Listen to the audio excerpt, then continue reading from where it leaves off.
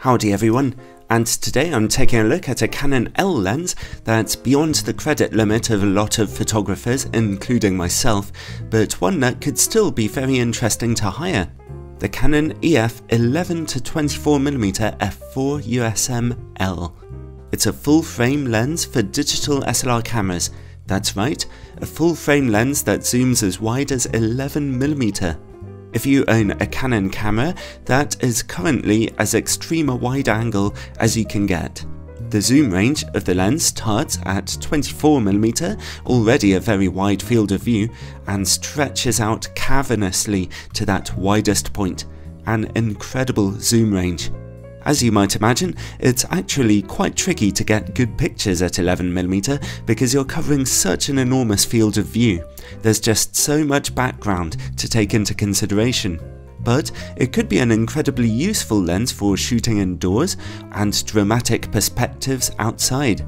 And 11mm is still an ultra-wide angle even if you're using a crop-censored APS-C camera, so it's definitely a versatile piece of kit.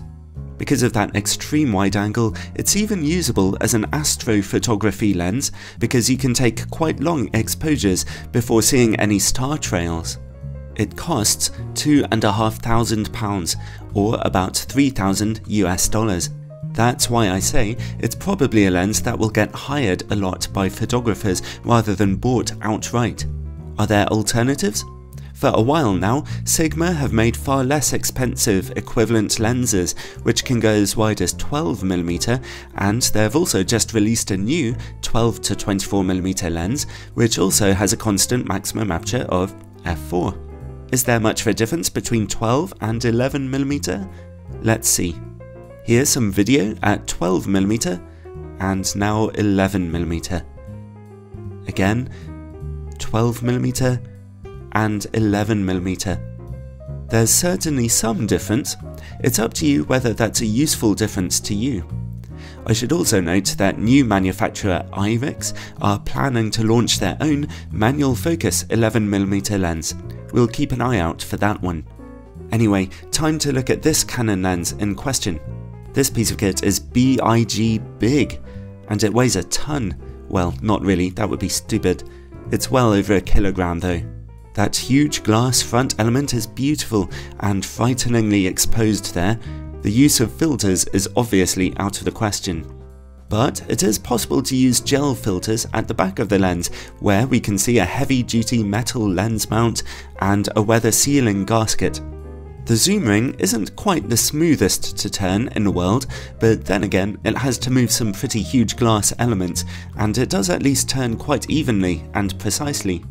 The manual focus ring turns very smoothly and precisely, and as usual with Canon's modern USM lenses, you can turn it to make adjustments at any time.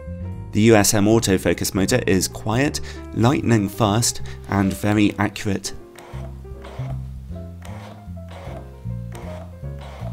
This lens does not have image stabilization. The lens comes with a large pouch and a lens hood that clips on positively to the front. It's nicely shaped, but only made of plastic and not metal, a surprise on such an expensive piece of kit. Overall though, the build quality is second to none. Just keep that beautiful front element away from knocks and scratches. Goodness knows how much it would cost to replace. Alright then, the all-important image quality.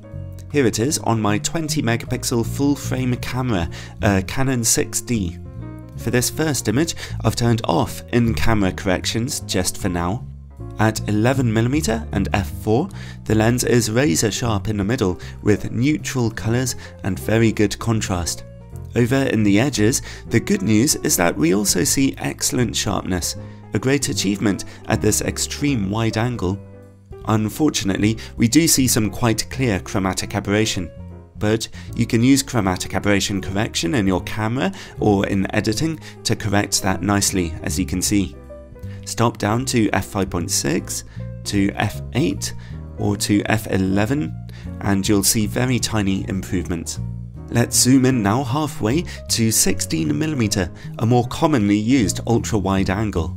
At f4, the lens remains bitingly sharp in the middle, and the corners are a little softer, but still fine.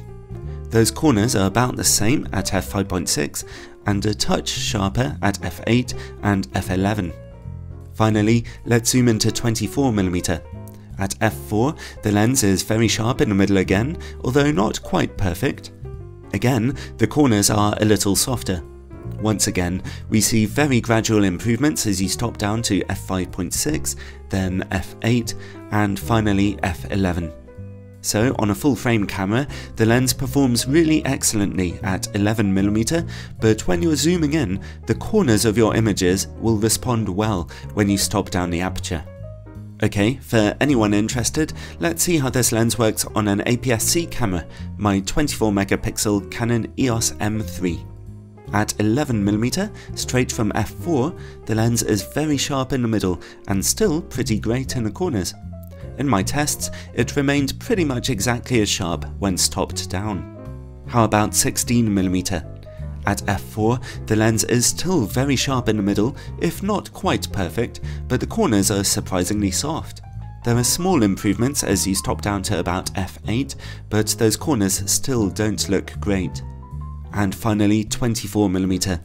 At f4, the lens is just a touch soft in the middle, and the corners, again, pretty soft.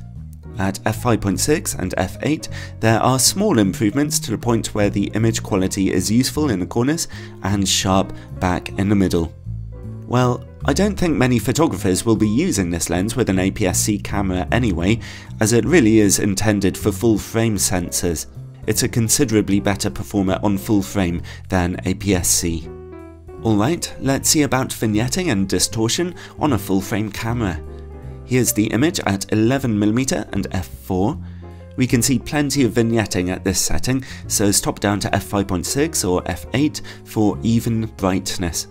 And at 11mm we see a lot of barrel distortion here, although that is partly to do with how close I had to be to the test chart.